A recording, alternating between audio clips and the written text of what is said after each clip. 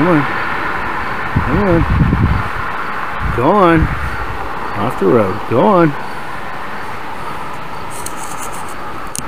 Atta boy. Don't stop. Go.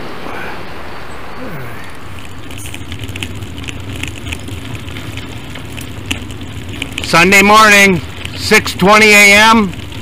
leaving Walton and just 35 out of Goderich.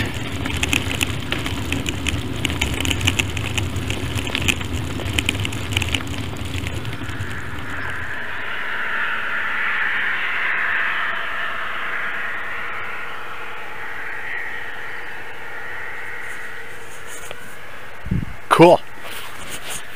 Just 34 out of Goderich. Sun's not even up yet.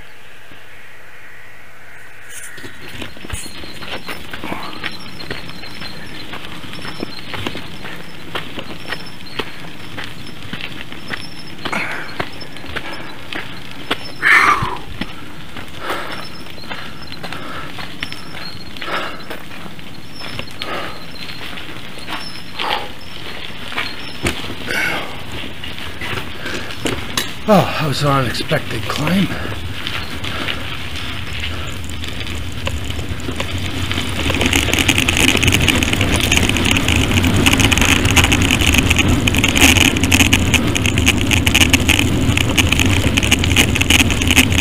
Oh. Okay, I wasn't expecting this. I don't know if I should attempt it or not, or just turn around and go back to the side road. But if I do attempt it and I can only get about halfway up, then I can't turn around. So I think I'm going to go head back that way and go around the block. So down here was where I was supposed to come up, and I believe the trail picks up here. I'm gonna have to go check that out before I go in there. What they're trying to do here is come up with enough funding to make a tunnel to go right under this road. So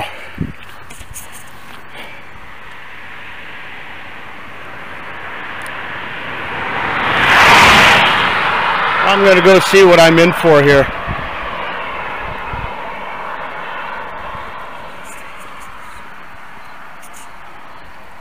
Oh my.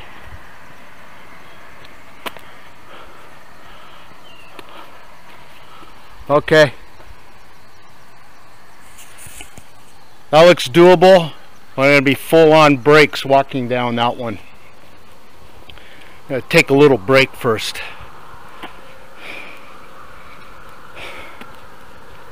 I'm in Blythe.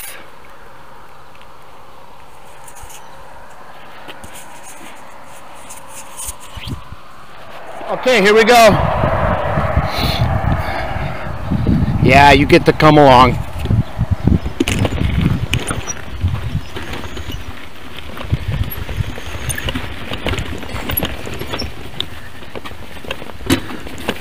I sure hope this is the worst it gets, because I can only do so much with this bike.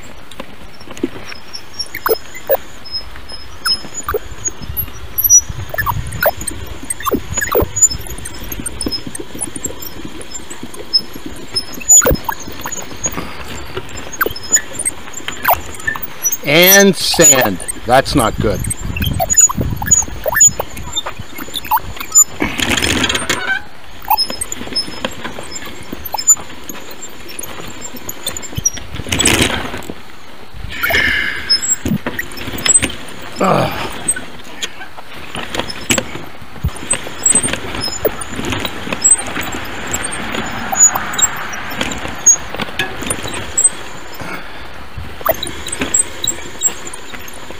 Okay, that worked out all right.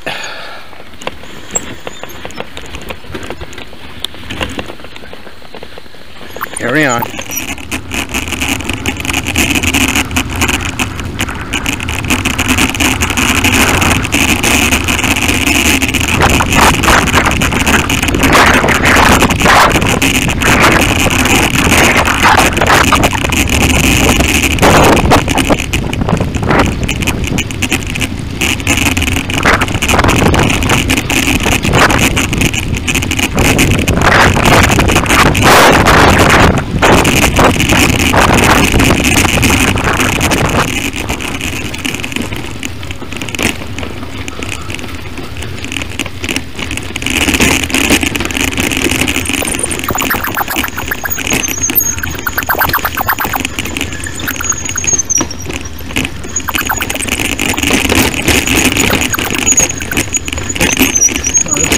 thing.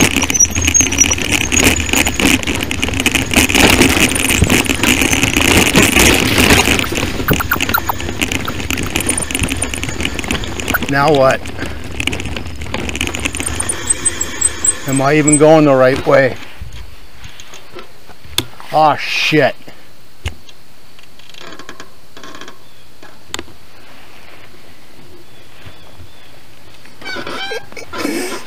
There's no way of me leaning my bike up against anything to go and find out.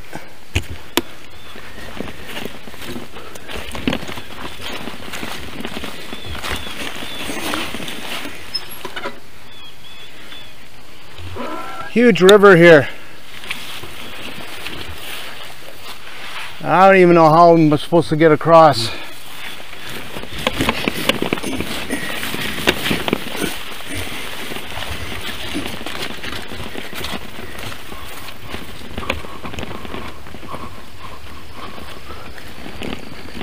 I'm assuming I'm supposed to go this way.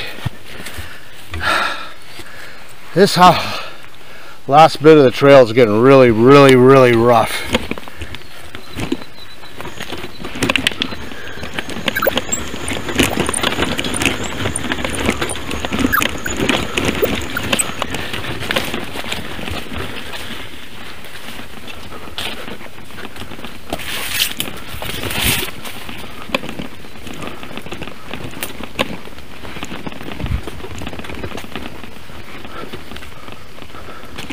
Oh no. No. What's going on here?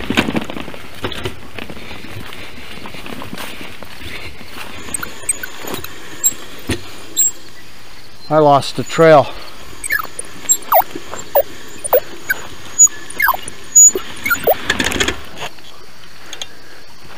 I got no place. Now I'm in sand and now I can't get out.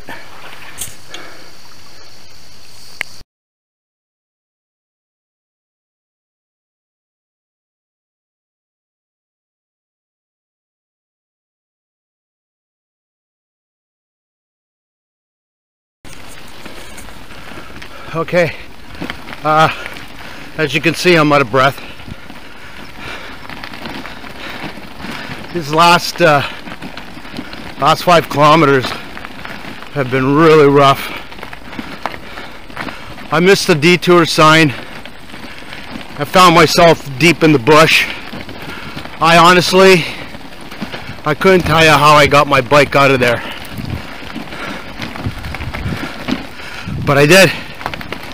I found my mistake, but now I'm on the detour route to cross a river. I don't know how long this is, how far this is, but I just want back on a nice, clean trail again. This is more gravel riding, it's a little rougher. Okay. I just made it out of the Devil's Detour. Well, I'm still on the detour, but I'm on pavement, and this will take me back to the G2G. So yeah, 10 o'clock in the morning. Gotta watch out for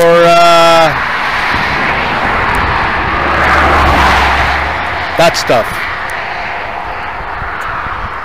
All right, I'm gonna walk this hill and we'll see where it goes. Yeah, you know what?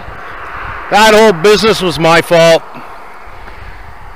I didn't see the detour sign, and I was basically just looking down at the ground because the ground got loose gravel, and I was concerned about traction and wiping out. So I was looking down at the ground and I totally missed that sign. I did a complete circle in some unknown backwoods that I would never would have believed I would have been able to get my bike in and out of there.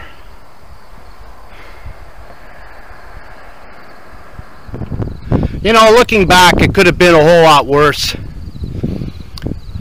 The trail split up in 8 different directions. I didn't know what was what.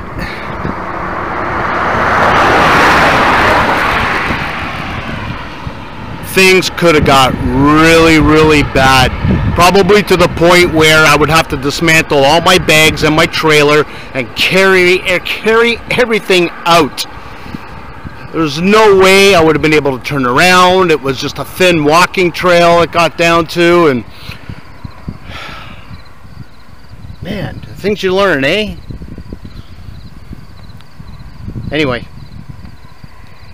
I'm good. Okay, I just came off that road now, and I see a bridge ahead.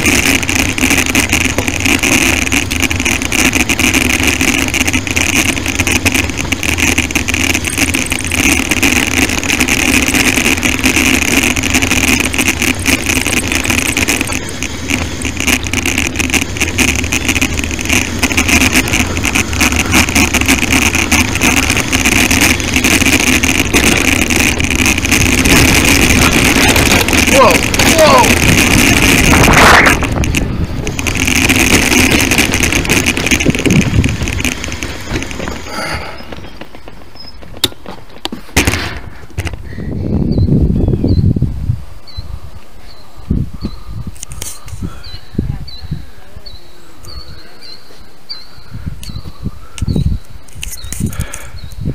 Cool.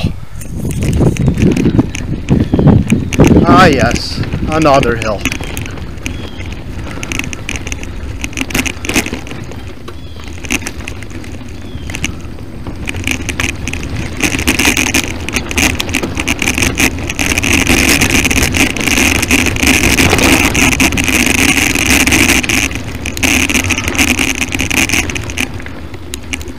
All right, that's it for now.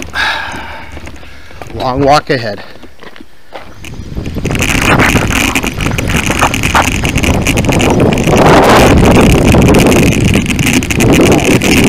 Dear Lordy. Get a run at this.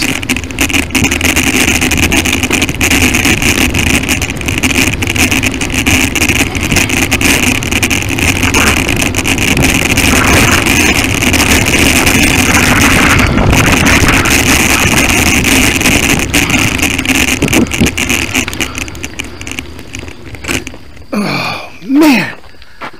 Enough.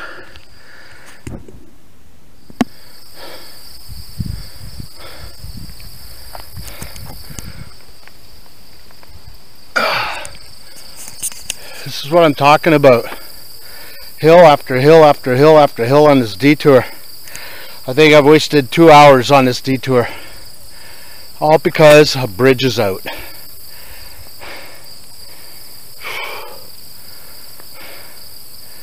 It is what it is.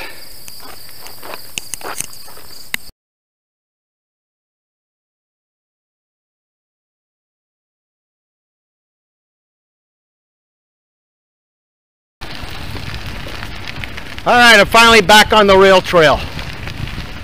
Finally. It's like 11:30 now. Left at 20 after 6 in the morning. And I've only gone 44 kilometers. But I'm just 10 kilometers out of Goderich. Making better time.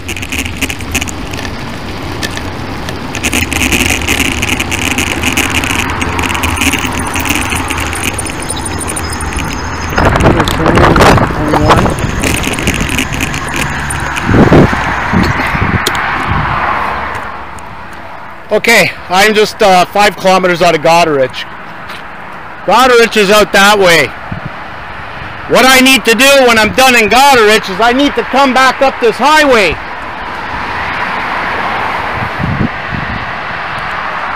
Now, I really don't want to climb this hill, but if I can find another way out there, I'll figure. To the right, there'll be a set of stairs or something obvious as a pathway. Okay. Takes you up to a little cul-de-sac. You go out to there and you come out to that road. Oh, perfect. Well, you just saved me. Yeah. Yeah, some effort. I thought I saw something like that when I Googled it, but I wasn't sure. So there's Tiger Dunlop's tomb is up here on the left, and then there's another access again that leads you up to that cul-de-sac. Okay. Yeah, that's the way I'd go. I will look for it. Okay. Absolutely. That's going to save me a lot. Thanks. It's nice to have some help along the way. I've talked to him a few times already, but yeah. 21 is my way all the way up to Port Elgin.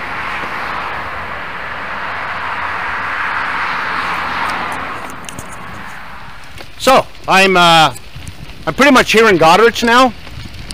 Pretty much at the end of the line, right on the shores of Lake Huron. One more cool thing to check out.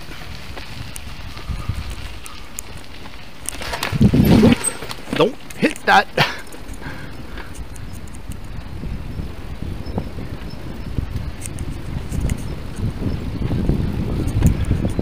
I've always wanted to see this.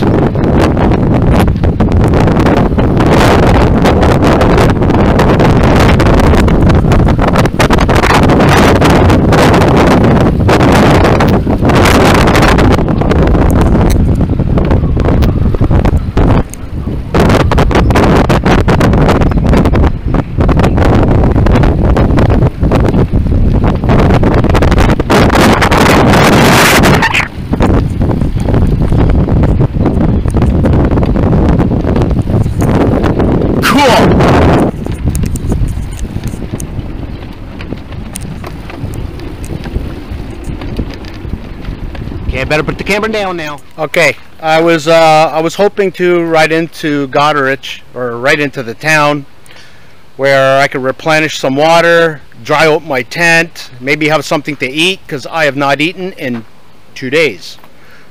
That's another story.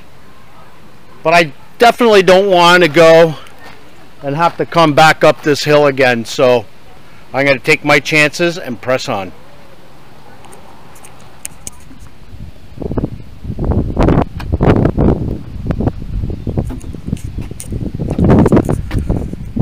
So yeah, I saw somebody else post their ride on YouTube where they did the ride from Goderich to Guelph, and when I saw this bridge, I had to see it. So another thing off my bucket list, the bridge and the entire G2G trail. Woohoo! Guelph to Goderich. Now I head north.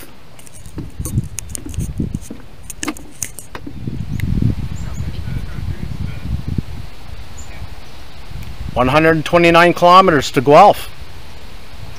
I'm not going back. Cool. Okay, I just come back from the bridge, and I am right where the gentleman told me to go up into this survey, and it'll be a lot easier to get onto the highway.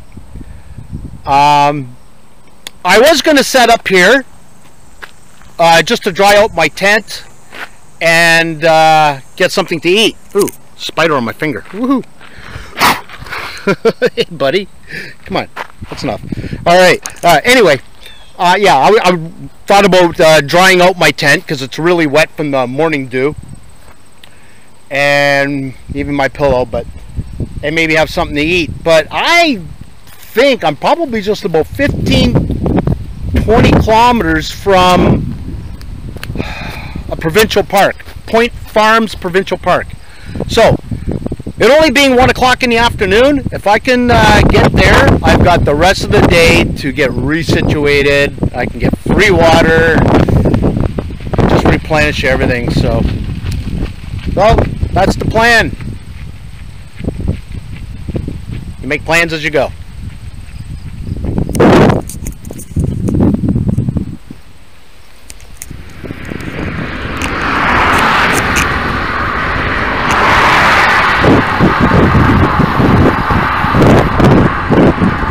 Well, got a little bit of a shoulder.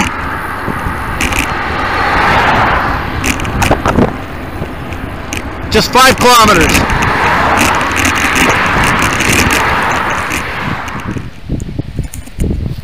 I have a site for the night. Woohoo!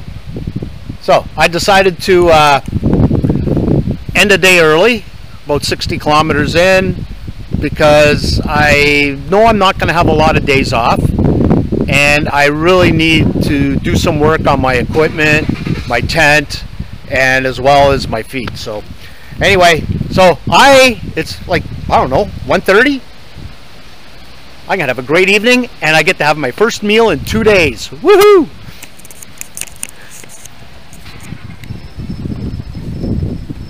Comfort station. There will be a shower. Isn't this great? That's what it's all about. But you know what's even better?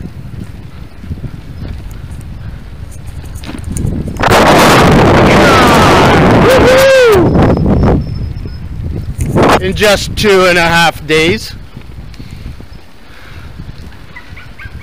Awesome. Also, the woman at the gate said she's going to give me her favorite camping spot. So, let's go see where it is. I think maybe this is it. Yes, it is. The reason being, I have no neighbors. I got 2 picnic tables. Look at this. Oh, this is great.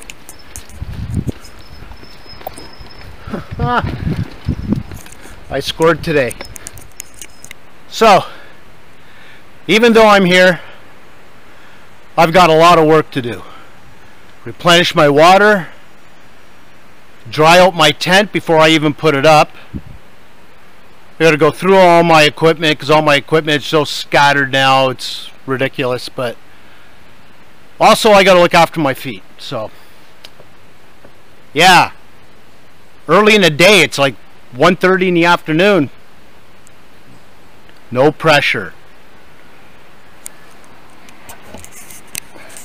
And if you're good, I'll take you down to the water to see Lake Huron. Right on the beach. Out there somewhere.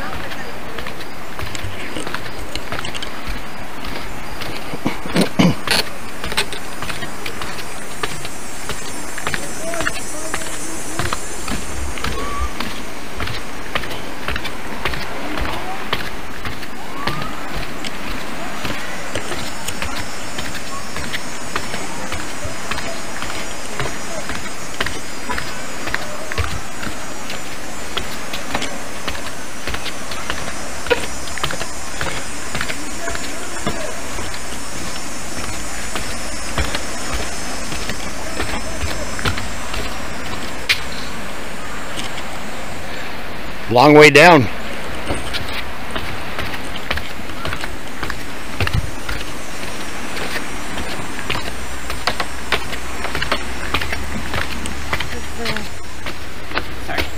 Sorry. The weight of the strap is on? Thanks. Yeah.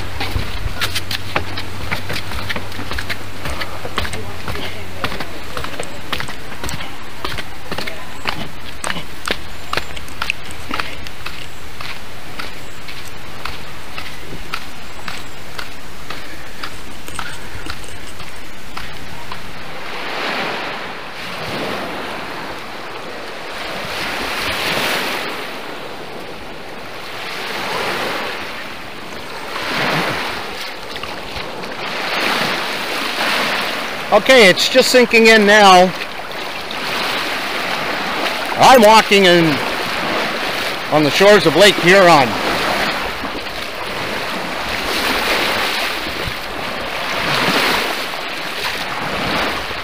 I got into Goddard's today. It was only a 60-kilometer ride, and realized I was just 5 kilometers from Point Farms Provincial Park. Now, I don't plan on any days off, but I thought I'd come here and do some rehab, dry out my tent, and get my equipment in order. So, I got here at about 1:30. Got all the work I needed to get done. And it looks like maybe tomorrow we're looking at a 100-kilometer ride to Point Provincial Park.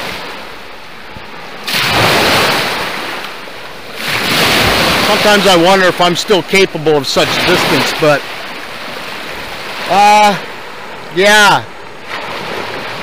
We'll talk about last night a little bit.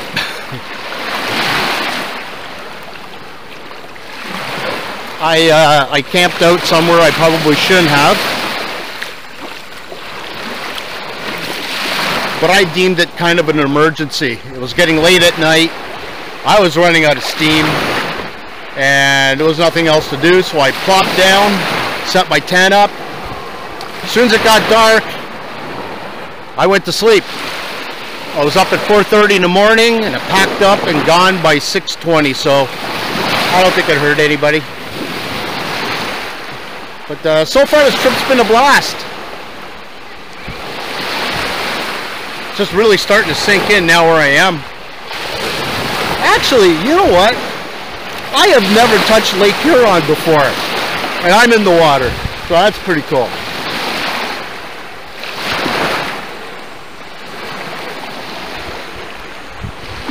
It's nice and warm too. So, obviously I don't have a real schedule, and oh god, stones. So I'm not sure what time I'm leaving in the morning. I'd like to leave early. If it's going to be a 100-kilometer day, it's going to be a 12-hour day, and I want to take it easy. I want to take it easy doing it. So we'll see what happens. But you know what? I'm loving this. This is great.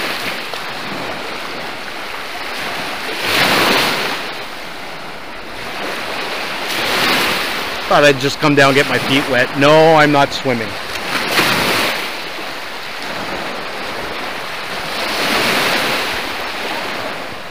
Yeah, my tent was really drenched. The dew at night is ridiculous. It's almost like it actually rained. So when I did pitch my tent last night, I didn't put the fly on because really where I camped I couldn't get pegs into the ground.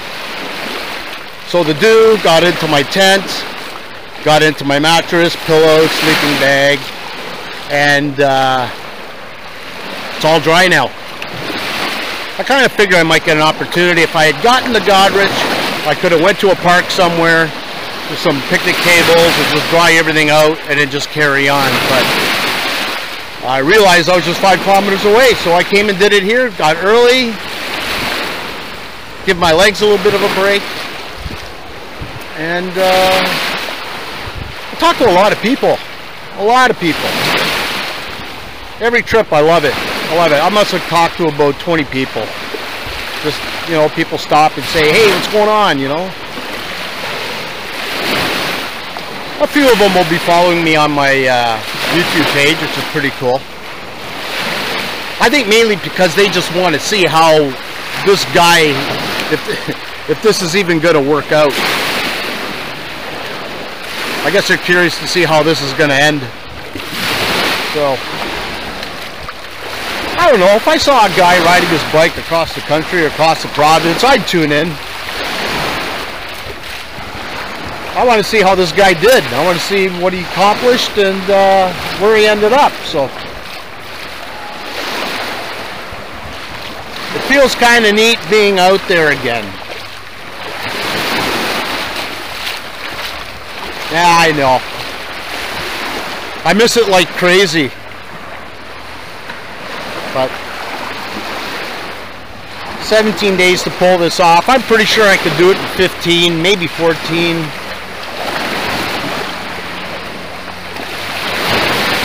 The one thing about not having booked campsites is there's no pressure to get anywhere other than at about 6 o'clock. Then you're starting to think about accommodations. Where am I spending the night? I'm not entirely sure I like this scavenger camping, or this what do they call it? Stealth camping. Stealth just means to me that you're trying to sleep somewhere you're not supposed to. But no crown land around for a while yet, so if I have to hit the provincial parks, I'll hit the provincial parks. There's some family campgrounds, but do the best I can. I think I was a little out of my mind because I've never done this before, and I just packed up and took off. So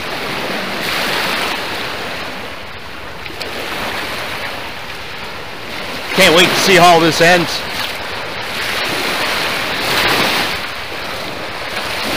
I had one problem.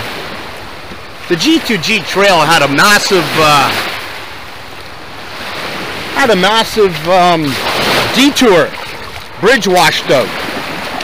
It was only about maybe 8 to 10 kilometers or so, but it took me about 2 hours. It took everything out of me, hill after hill, long hills. Like,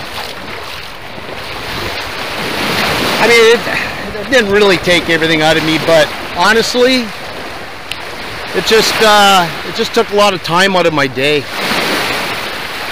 So I wasn't sure where to go from here, but I'm here. So tomorrow, not sure when I'm getting up. I might just go to bed when it gets dark. This way, maybe 4 or 5 o'clock in the morning, I'll get up, pack up, and get on the road and just take my time.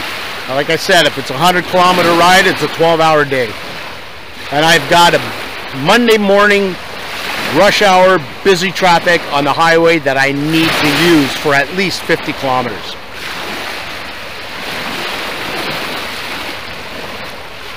It is what it is.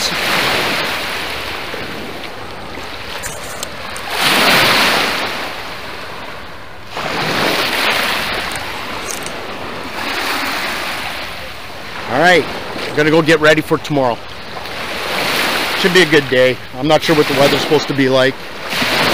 The wind's been off and off, so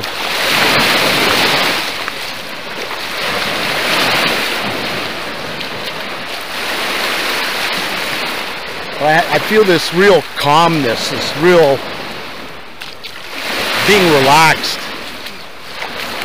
just away from it all and everyone, and it's kind of a shock to the system. I've gone through that before. 12 days away from home, and you get sick because the shock of no stress. It's well worth it though. Okay, I think that's about it right now. I'm just rambling, so yeah, we'll see what tomorrow brings. Day 4. Cool.